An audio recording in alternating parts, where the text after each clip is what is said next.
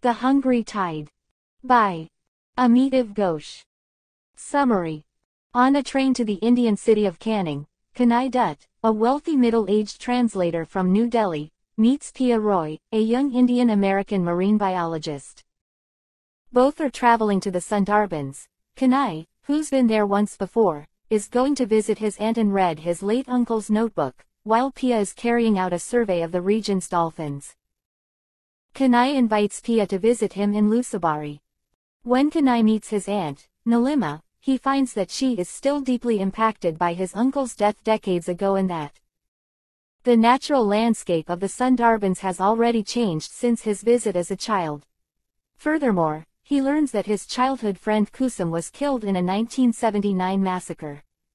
Her son, Fokir, is now a fisherman with a wife, Moina, and son of his own, Tutul.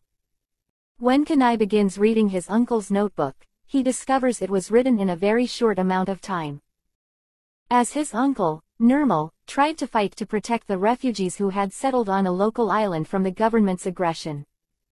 Meanwhile, Pia begins her survey alongside a forest guard, who's required to accompany her, and a boater named Mejda. Both of them are rude to her and offer no help. They approach a fisherman in the water, and the forest guard fines him for supposedly poaching, trying to surreptitiously give the fisherman some money in return. Pia falls off her boat, and the fisherman rescues her. She decides to ask him to take her to Lusabari, and he turns out to be kind and respectful, though they do not speak the same language. Introduces himself as Fokir, accompanied by Tutul. The next day, the group observes dolphins behaving differently than usual, which intrigues Pia. As they travel, Pia and Fokir get along extremely well and find that their work styles are very complementary despite their apparent differences. Kanai continues reading Nirmal's notebook, which tells of his dedication to Marxist theory and his decision to involve himself in the plight of the refugees, partially because of Kusum, who he has romantic feelings for.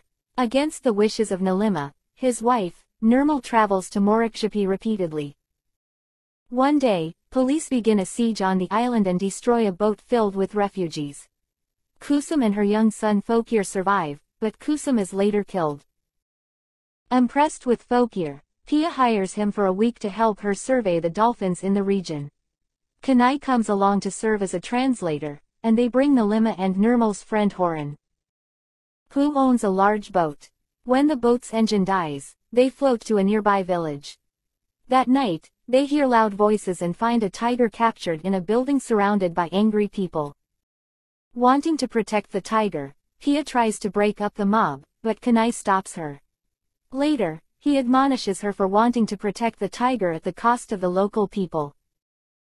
One day, as Fokir and Kanai observe the dolphins together, Fokir suggests going ashore to an island he believes is protected by Bon Bibi, a goddess. As they trudge through the mud, Kanai falls over and gets angry, sending Fokir away. He arrives onshore trying desperately to escape the crocodiles of the area, then runs into a clearing where he sees a tiger. Slowly, he backs away and returns to the rest of the group, who don't believe he saw the tiger.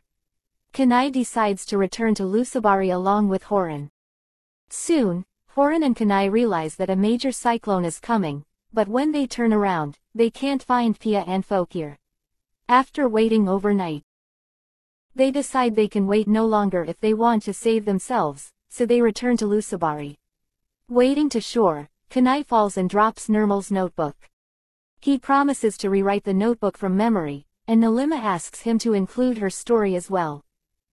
Fokir and Pia tie themselves to a tree on an island, but Fokir is crushed by a large flying object. Pia manages to navigate back towards Lusabari, running into Kanai and Horan. She stays in Lusabari for a few weeks longer, then returns soon after, planning to work on a conservation program alongside Nalima.